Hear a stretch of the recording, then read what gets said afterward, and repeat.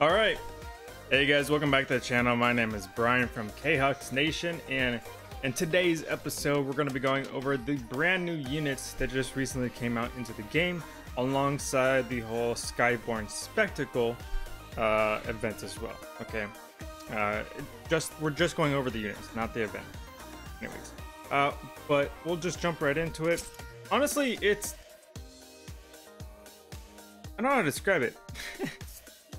It's not nearly as exciting as some of the past few showcases. A shade wolf knows not probably death. the best way to word it. A shade wolf knows. I'm just gonna go ahead and hunt. just jump straight into it, because, well, I guess. So our first unit is a 5-star wind. I forgot what these called. Like katana blades or something. I don't know. Yeah, I think it's blade. Blade unit called Victor.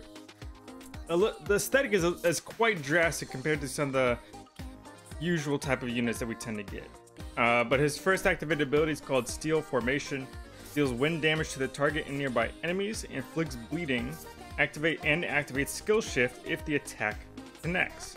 Phase 2 adds an additional 3% increase to the entire team's water resistance for 20 seconds, while Phase 3 also grants all teammates a 1-use shield that nullifies damage less than 20% of the user's maximum HP. This does not stack with any other shield. Now, just in terms of Steel Formation, the main thing there's only 2 things here that actually stick out to me that, like, I see as good or viable, decent, however you want to word it. The first one being the bleeding. As I've mentioned a few times already before in the past and previous videos, there's basically like 3 types of mechanics that I view as like some of the best types of mechanics in the game, bleeding being one of them. So, and bleeding tends to be more tuned towards dark units, so the fact that it's on anything but a dark unit, this case wind, is already something to kind of like make note of. So that's one benefit right there. The second main benefit for me anyways is the fact that it has an additional 3% increase to the entire team's water resistance for 20 seconds. 20 seconds is a long time, especially the fact that that does not include the fact that you can try, depending on how your build is, you can trigger a Steel Formation multiple times and potentially even get those phase 2s to stack if you can do it quick enough. So yeah, that's the second thing that pops out to me. Any type of an ability that can affect the entire team in my book is always really good to have, and especially since it's a wind unit, it's naturally good against water, so it's altogether not a bad ability. Not a bad ability. I can't speak today. I will say though that it is still a bit lackluster. It is a support unit, so I'm not expecting anything like heavy damage related. I am expecting more of more types of like buffs, debuffs type of stuff. Although it's not too bad, I would kind of rate this ability more as like a above average ability, but it's not OP or anything either, if that makes sense. On a, like, if I were to give it like a rating, like between S tier being the best and like F tier being the lowest, I'd probably give this maybe, and like let's say like C tier, B, C tier is about average. Okay, I would probably rate this around a about like a B plus, like a B plus. That's kind of where I would put this. Second activated ability is called Lethal Stratagem. Deals wind damage to the target and nearby enemies, and grants all teammates immunity to knockback for 15 seconds. Now this is a fairly interesting ability just because of the fact that you don't really see many, at least not as of right now, you don't really see many other support abilities have something like that. And frankly, at least as of right now, this comes across to me like my gut instinct is that this might actually be really good later on in the future, but as of right now, I don't really see any particular like benefit for this, just because of the fact that how often is it that you get knocked back like all the time consistently? That's the only time where I feel like this ability would actually become viable, or you would want to use this in a battle, is when you're fighting an enemy boss or something that's like consistently just pushing you away from him or something. That's the only time I can really see you wanting to use this type of ability. But if you're not in that type of situation, you don't really need this. So, and that's kind of what I'm trying to get at there, is that I don't really see this. I find this ability to be very niche. It's only going to happen in very particular types of situations. Now, after saying that, that doesn't mean that now, because of the fact that the unit is in the game now, that doesn't mean that they will start releasing enemies that do start doing that do start pushing it back a crap ton. I wouldn't doubt it. It is a gacha game after all, so gacha games tend to do stuff like that. So, just a little note. But overall, in terms of the activated abilities, I would still rate Victor kind of more like a B plus character so far. The co-ability strength plus 10%, not the highest I've seen, but you know, it's kind of average. Passive abilities, HP 7% equals strength plus 13%, again average. Has a 100% bog resistance, again average. Buff time plus 30%, that's actually fairly decent. So altogether, even though it's a 5-star character, I would kind of rate Victor more of like a B plus character, if that makes sense. He has some nice utility, but because of the fact that the utility isn't strong enough to warrant me wanting to chase after him, but he's not weak by any means either.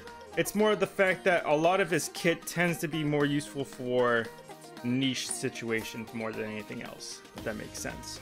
And that's kind of why I'm kind of giving him like a B plus. Like, it's useful utility, but not useful enough. But it is above average. Anyways, on to the next unit. The next unit is a dragon unit, 5-star win called Vayu. Alright. Activated ability, Purushu Prana. I think I pronounced that right. Deals wind damage to enemies in a line and increases the damage dealt to the user's next skill by 40%. Passive abilities, strength plus 20%, and skill damage plus 90%. Basically, we've seen other units, dragon units like this already. I've mentioned before in previous videos that any of these type of units that have the whole skill damage plus 90% type thing are pretty much up there. Like, I would rate these type of dragons are kind of like A tier dragons, okay?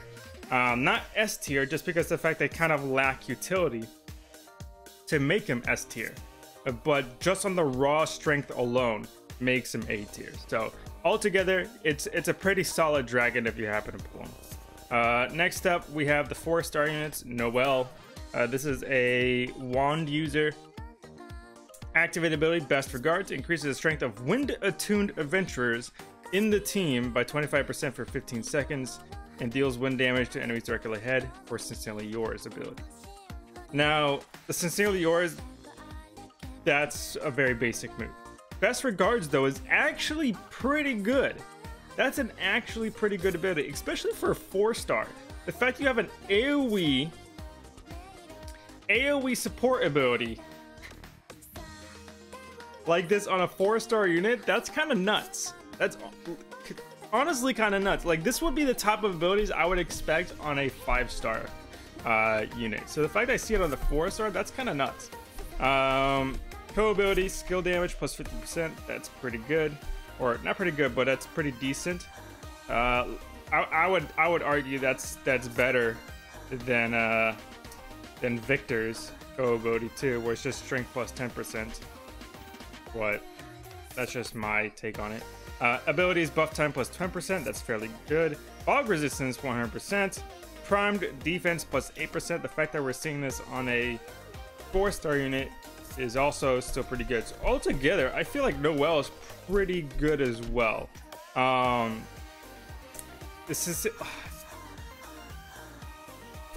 for a 4-star unit, okay, compared to other 4-star units, I'd probably give her maybe like a, I guess like a B-, like a C+, B-, something along those lines. Probably more along B-, just because of the fact that she has prime defense, buff time plus 25% is fairly good. On top of the fact of the best regards, affecting the whole team potentially if you're doing just a wind type team, which is very viable, especially if you're just going at a water attribute quest. So her kit is good enough to warrant her above average, but she still has a lot of like the basic abilities or skills that kind of keep her down a lot, such as Sincerely Yours. It's just a straight up just woo, arrow attack. Just a straight up just shoot forward attack, which is nothing special. Stuff like that. So fairly decent, not the greatest, but fairly decent. Anyways, that was it in terms of the new units. There was not a lot, to be honest. In terms of whether or not I think you guys should hold though on this new banner, I personally recommend just saving. What are these called? Diamantite or whatever? A Shade Wolf knows not death. What the currency is called. A Shade Wolf knows I just recommend just saving your currency for now, just because of the fact that anniversary is coming up. It's just around the corner. I think there was actually an announcement about it. I think it's coming in like a month's time or something, more or less. I recommend just saving it. B, just because of the fact that the new units in this showcase aren't exactly the greatest. Like the best thing in this new showcase is literally the dragon, but there's multiple other dragons similar to it too, on top of the fact that for the most part you're only going to really get kind of like B tier type units, at least for the featured units anyways. So I personally recommend just holding on to it, wait for a better showcase to come out instead, which is most likely going to be around anniversary. And because of the fact that this is going to be the first anniversary for the game, expect some crazily good stuff to come out. Very possible we might have another Gala unit. A Shade Wolf knows not death. Come out for anniversary. Very possible. Or just something completely busted and limited. Keyword there. Something limited might come out as well for Dragalia Law's first anniversary.